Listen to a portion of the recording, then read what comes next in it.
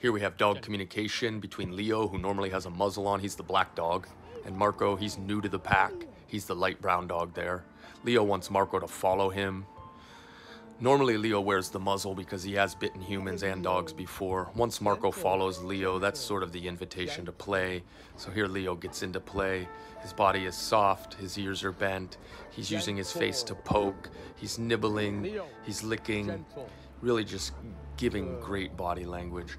Marco, a little anxious, he calmly submits here just to see Leo's intention. Leo, with his soft investigation, shows that he's good to play with, and they get back at it here.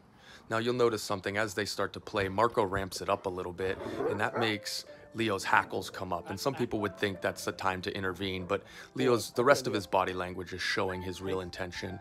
And here we put him on the perch for some positive reinforcement. Well done, Leo. Leo, yes.